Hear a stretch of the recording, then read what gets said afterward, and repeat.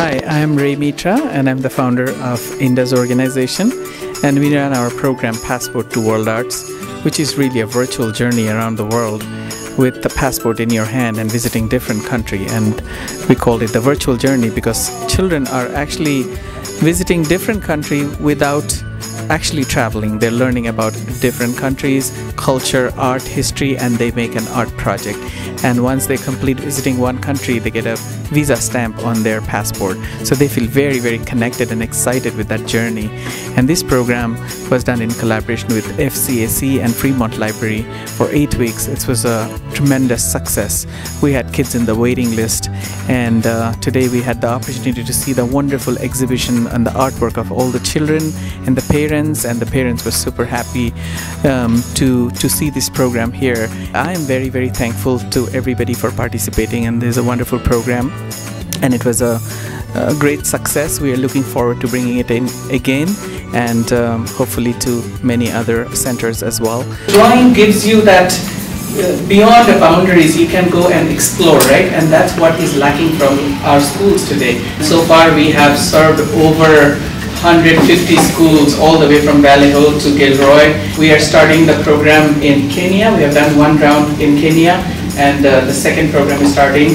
We have started with Nepal's earthquake. We have started an art therapy program in Nepal as well. I'm Connie Chu. My background, actually, I'm a paralegal. I just am also a board member of the Fremont Cultural Arts Council. And I have loved this program. Induz came up with this great curriculum of teaching art to kids about the world. And when we saw that, we loved it and we wanted to help sponsor it. And when they asked for volunteers, I said, okay, I'll volunteer. And I really think that art is needed for kids to develop their brain, not only the STEM. And so I really think art is important, and not only in the schools, and I wish they would bring it more into the schools, but I am so happy that we were able to do this in Fremont at the library.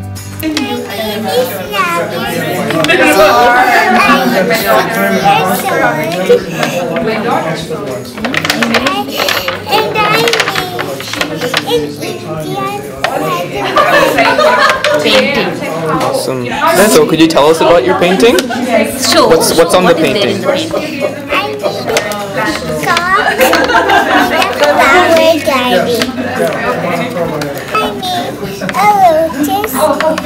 Add a pink and purple flower down there. Yes, I had some guests over the weekend when I was showing them what they did in the library. They were pretty excited. They said they have been sending their kids to art studio for 5 years and they never had got this much experience all together, like from all over the country. And the passport was a good experience because she was feeling like she's really moving around the world, traveling around the world, getting the stamps, and then getting like to see her own passport, writing the details in her passport, and everybody was so amazed that kids can do all that. We have had this Passport to the World Arts program here at the Fremont Library. It ran 8 weeks, and I'm very happy that it was very well received by the kids. We got to talk to some of the kids, and I'm always amazed at how much they love the program, how their creativity comes out, because we just give them guidelines on what to do and then they take it from there. Each creation is unique, and it's always amazing to see the kids love the program. Here especially, I think I heard a lot of kids love the travel component of it. They literally felt like they got to travel to each country without actually having to, without actually visiting them, and that makes me very happy because travel is a passion I have, and to get little kids to share that is something I really liked. It doesn't present other cultures as though the other culture is something from the moon. It presents the other culture as though this is just other people and this is how they do it.